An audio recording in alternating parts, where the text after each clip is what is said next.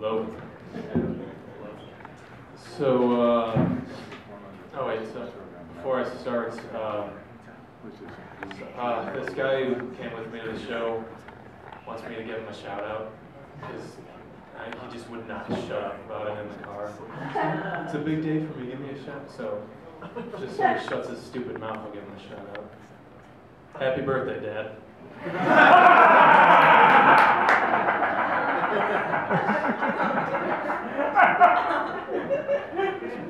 Happy now?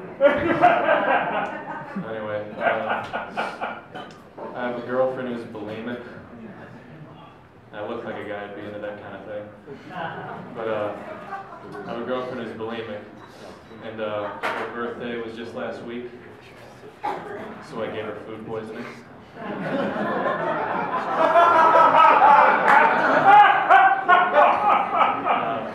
have a girlfriend who's bulimic, and I was talking about it with her, and she referred to it as an eating disorder. I was like, no, you're eating just fine.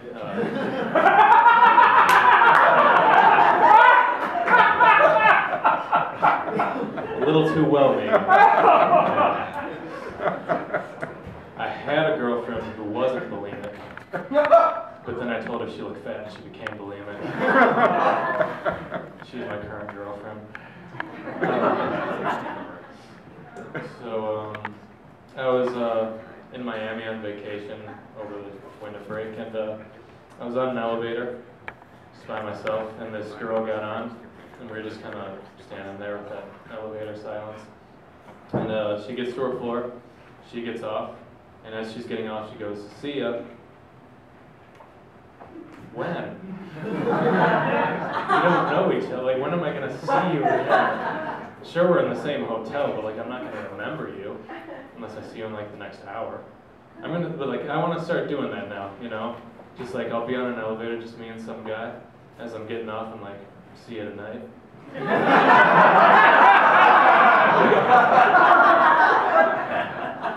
Don't start dinner without me.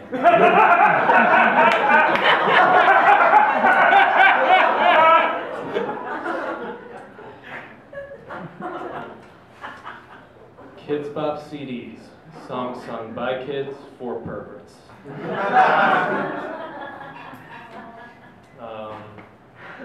So everyone who knows me well knows that I'm a lover of ornithology, the study of birds. You know, when I was little, I'd love watching, you know, the birds in the nest and how the mother would feed the children, and, you know, I'm always, you know, just rattling off bird trivia and applying my knowledge to my life. Like, a good example of this, I was with my girlfriend, we were downtown, we were walking around, and she turned to me and she went, "I'm hungry, let's go get something to eat." So I threw up in her mouth. That was the offensive one? Sorry. I'm ending on that, thank you.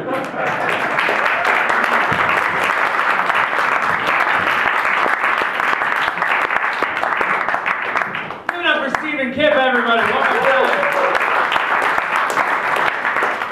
Oh man, Kids Bop really missed an opportunity because their rendition of "Fuck the Police" would have been fucking amazing. God damn it.